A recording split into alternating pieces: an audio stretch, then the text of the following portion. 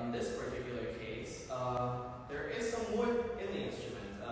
This part right here is called the head joint, and the one I'll be playing today is made out of wood that's called pink ivory.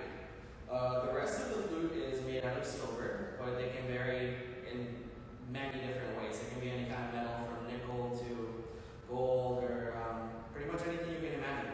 And the way that the instrument makes the sound is in this tiny hole here, I basically blow across like if I were to blow into a soda bottle.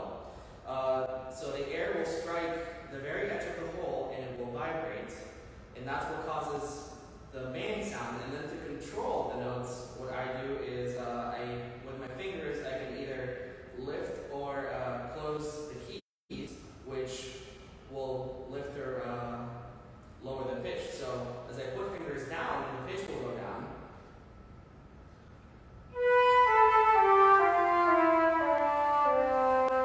And as I lift them up, it'll go up.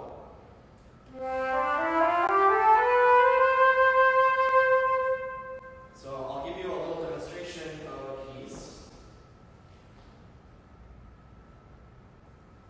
which is a little snippet of Venezuelan etude.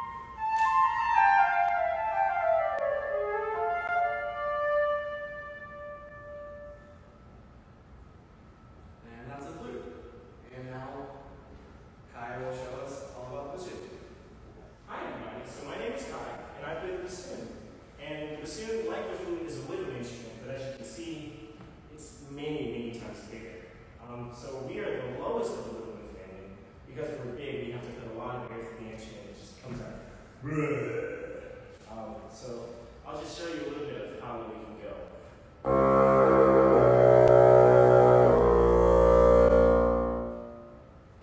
The really nice thing about the bassoon is that it has an enormous range though. So I can play super low, and then I have a really beautiful warm register on this timbre of the instrument. And then I can also play really high, but I have to strain. If I'm feeling really lucky, I can get up there. Let's see.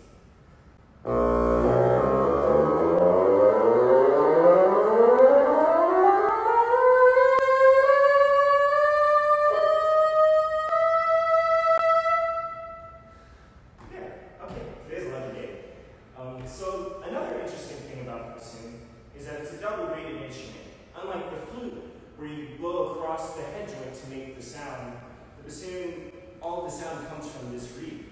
It sounds like this. And when I put it on the bassoon, you get the sound. Now, the fun thing about playing these double-braided instruments is that we have our little arts and crafts project, because the reeds don't exactly last forever. So we have to constantly recreate them. So I actually have a bunch of tools. You know, grab something on the screen. I've got flyers and files and a ruler, just so that I can get the measurements just right. So, you know, a lot of people don't know a lot about the bassoon, but it's actually everywhere. There's a really famous quotation that a lot of people recognize from Fantasia.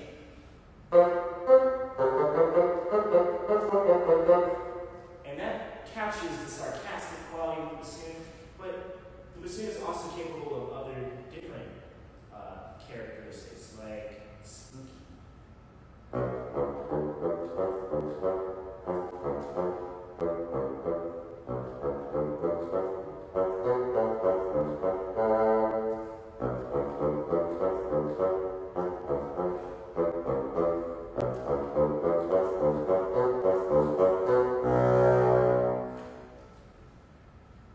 Now, one of the things that really drew me to playing the bassoon is the variety of colors that it has. It has a soulful quality, and there's a piece called Scheherazade that really captured me when I started to fall in love with the bassoon. So I'll just play a little bit of the solo from the bassoon.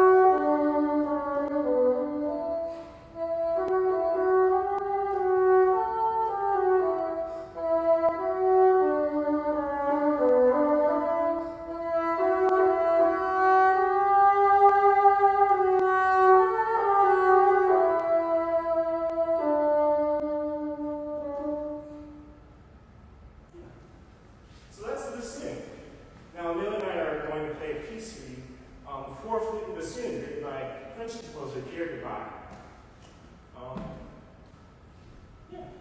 As he sets up a little bit about the piece, it's short, it's really bright, there's lots of sparkles, and a little bit of Catholic humor thrown in there. So I hope you enjoy it.